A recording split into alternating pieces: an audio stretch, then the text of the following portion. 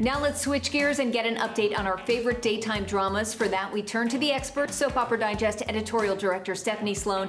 Thanks for joining us, Stephanie. And let's start with what's new on The Young and the Restless. Jordi Vilasuso, who has played Ray since 2018, has been let go from the show. Jordi tells us that he's thankful and grateful for the 4 years he had in Genoa City and looks forward to his next chapter. There's drama ahead for Ashlyn and Victoria. Look for Sally and Adam's romance to heat up. And there'll be some unexpected complications for Sharon, Ray, Nick, and Chelsea. And how about the other shows? Any storyline updates you can give us? Days of Our Lives' Jan will tell Sean that she's pregnant with his baby. General Hospital's Esme will also claim to be pregnant. And Young and the Restless' Phyllis will come face to face with a presumed dead Diane.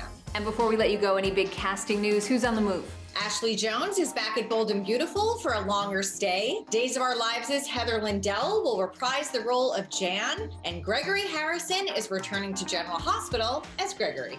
Thanks so much, Stephanie. And for more stories like these, check out the latest issue of Soap Opera Digest.